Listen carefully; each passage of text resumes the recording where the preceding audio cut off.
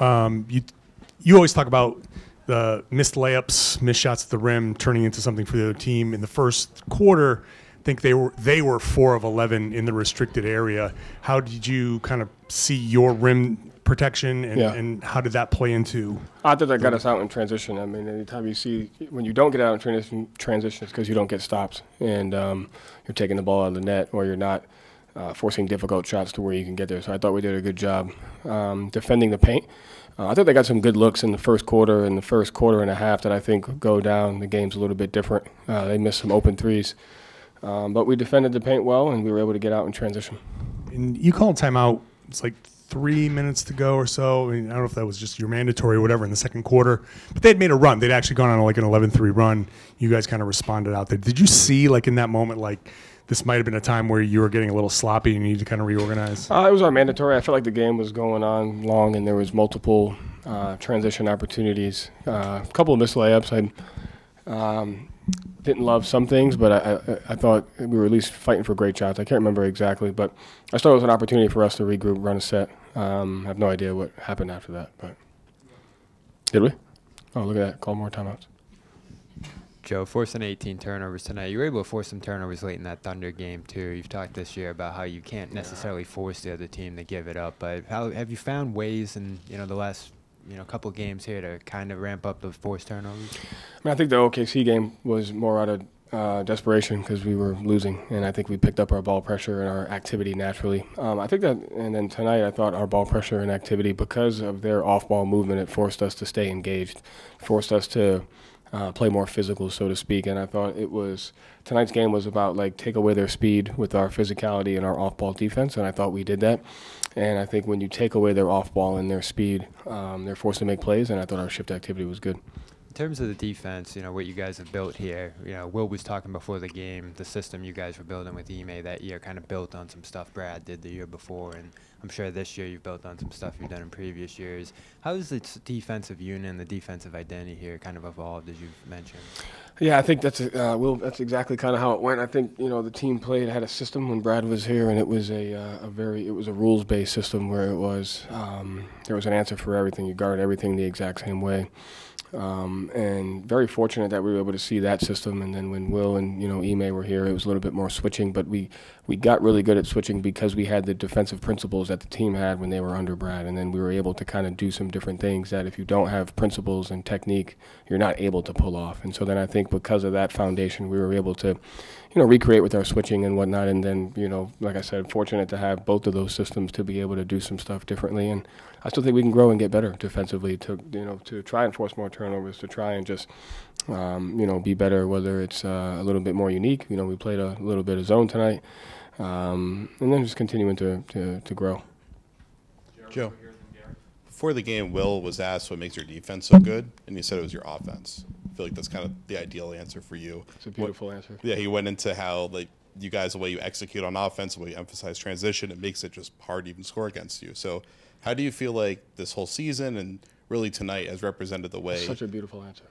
The way your team has so beautifully adopted the identity of kind of looking at the whole game as symbiotic? No, I mean, I think it's just looking at so many people look at the game and they look at, okay, this is what happened in transition, or when you give up something at the rim, there's like 3 reasons as to why it got to that point, right? It could be the wrong matchup, it could be the wrong body position, it could be anything. And so it's like you got to take it 2-3 steps back for each. And the game's just connected there. And so your defense starts with your offense, because if you take great shots and you're well spaced and you crash through the nail and you get guys stuck out of the corner, it's 5-on-5, and you have 5 guys behind the line of the ball, and then you can get mashed. And then your offense starts with your defense. If you get stops and protect the rim and force the right guys to shoot contested shots, then you can get out and run. And so I think we've grown really this year at seeing the connectivity between how the game is played. And everything is a product of something else. And so we just have to continue to understand that and fight to keep those habits on both ends.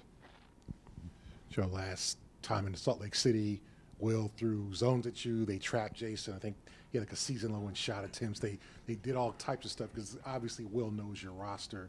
How did you guys adjust that? Because obviously they did the same things and you guys kind of sliced through them. What did you do differently this time to kind of overcome those funky defenses that he knows to stop? We didn't lose rhythm. And so I think obviously the roster being a little bit different, we have different strengths than we had before, and so we're able to play a little bit faster, or with KP's presence in the paint, we're able to get the ball in the middle of the paint, and that doesn't negate Walker Kessler, but it kind of, he's not as effective when KP's out there. So I think just all of us making plays, getting out in transition. I think JT's ability to play patient versus that and see the 2-on-1s.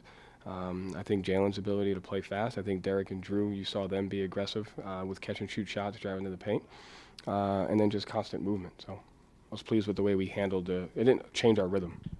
How much of a difference does KP make in when teams play you zone? Because you're probably going to see a lot of zone just to mess with you guys. Well, you take like the last 2 games where in the OKC game, KP was in the middle against the zone because Chet was somewhere else, or it would bring Chet close away from the basket. But tonight it was KP in the dunker, JT or JB in the middle, and so either they shoot that or he has to stay connected to KP because of the big. And so I think it's just goes back to what we've been talking about, is each guy has a positive effect on the next guy for that reason, and each guy is good because of the guy next to them.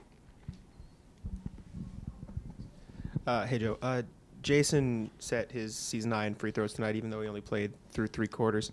How have you seen him sort of transform from last season, where he was usually the go-to scorer, versus this year, even through some tough shooting nights as of late? The assist numbers still up, sort of transforming into the offensive hub for the team?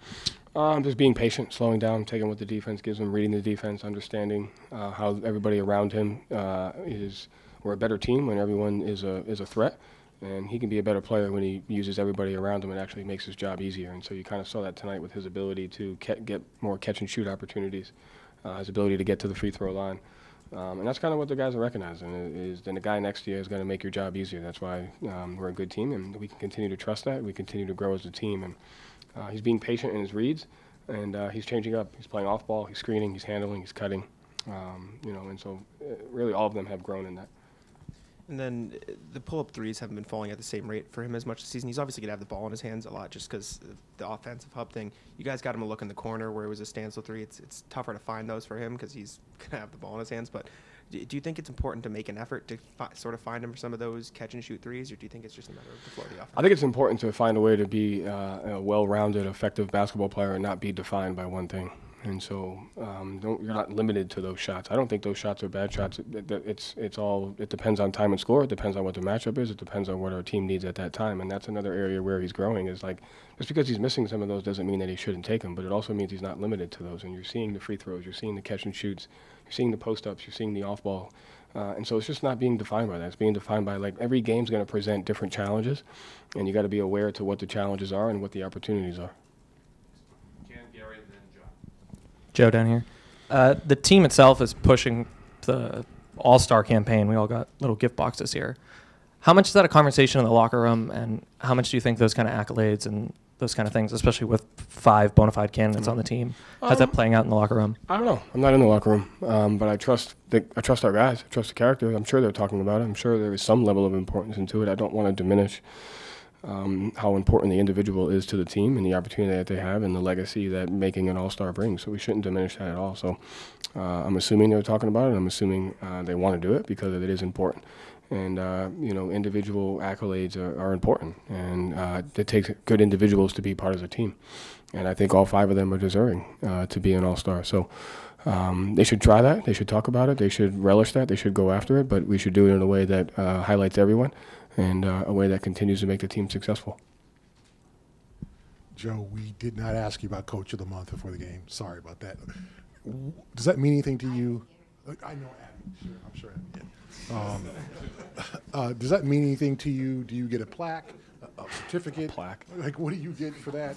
And does it mean something to me? Yeah, I would probably say in the past I probably would have said no, but I think it's a testament to what we're building and what we're creating. And so it's a testament to the staff. I wish they would change it to Staff of the Month, because I'm not doing it by myself. I'm not the one controlling the scouts. I'm not the one making the edits. I'm not the one doing the matchups during the game or coming up with lineup suggestions. So that's the entire staff. And then if the players don't let me coach them, then I'm not really a good coach. So I think it's just a testament to the environment that we're creating. And so it does mean something to me because it shows what we're doing is paying off. Joe, I do think they should get rid of the award. Yes. Or change it to Staff of the Month. Staff of the Month. Yes. Okay. We're just talking about the zone, something that had bothered this team in the past. It doesn't seem to be as much. We talked yesterday about the rim protection. We're going a little back and forth, but the rim protection from other teams after today. Yeah, so that hasn't bothered you maybe quite as much as before. Playing down to a team like this has been a problem in the past. That's not a problem as much right now. What is it about this year's team that's getting them past a lot of these little things that had bothered them in years past? It's a good question. One, I think I'll admit that it may happen at some point. So I don't think it's it's something that's not going to happen. You know what I mean? So I don't want to sit here and say like we have it figured out and that we're not going to blow a lead or we're not going to take a team lightly, because it's going to happen. I think it has happened in small pockets. I think the difference in this year is the ability to just get out of it quicker. You see it all the time in the NBA, blown leads, difficult times, teams struggle, teams go on, let a team go on a 15-0 run or whatever the case may be. And so I think we're just not staying in that space longer. It's there, we acknowledge it, and we move on as fast as we can. I think that's the key. Is we want to be perfect. We want to win every single game. We want to win every game that you're supposed to, but that's just not how it goes. And so you take a look at some of the examples in the past. The OKC game, we battle back. The Philly game at Philly, we battle back. Guys have been out. We plug guys in, and we look the same. The Detroit game, we're losing. We come back, and like you said, when we have leads, we usually do a good job of doing that. So I think it's just a matter of having the expectation of it's not going to go your way all the time, and when it's not, how quickly can we get back to being our best. Thank you, Joe. Thanks.